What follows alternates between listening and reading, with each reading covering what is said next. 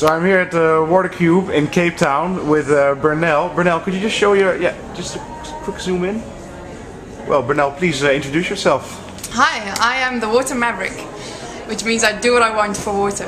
Yeah. I am also the Water Institute of South Africa's 2012 conference co-organizer, or one of the team. I am a young water professional, which means that we drive the youth of South Africa and thereby the youth of the world to take action for water in a fun, positive way. Yeah. I'm also for love of water. Oh yeah.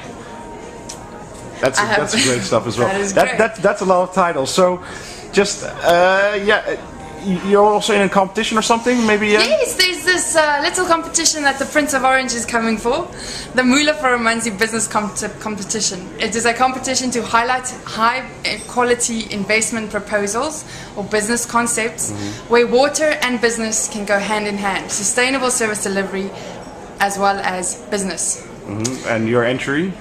I am organizing it. I am emceeing it tomorrow. The 5 finalists were shortlisted from a whack of amazing entries, and tomorrow is the finals and we will have a winner. They will get prize money of up to €15,000 and they have partnered with Dutch and South African companies and professionals to implement it and make it happen. Okay. So we're very excited about I'm hoping to get all of them in here so we can hear their exciting ideas and of course the finalists to, cheer them on. Very exciting. So I mean, it's World Water Day in 2 days. I mean, just to say, you have been helping us out already here at the Water Cube because you delivered a great red beanbag. We call it the dot. But is there something else? I mean, you're here for a reason. You're doing a lot of things.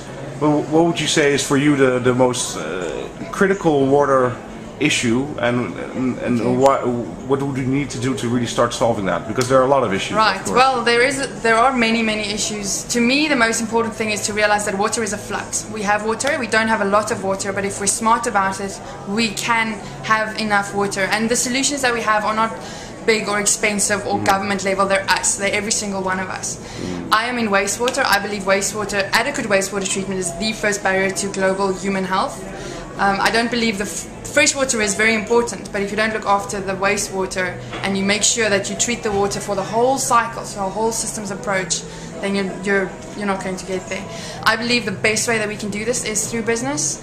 We need sustainable models, and that is not just environmental sustainability, that is financial. We need to make sure that people can afford it, but that they're also willing to pay for it, and that comes down to public awareness.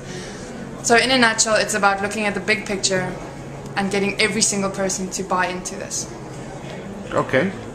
Yeah. That's pretty clear. Okay, well thank you very much. Thank you. And thanks also for the dot, of course. We will use the dot. Everybody come sit on the dot and take a picture. Okay, cheers, thanks. Cheers, thank you.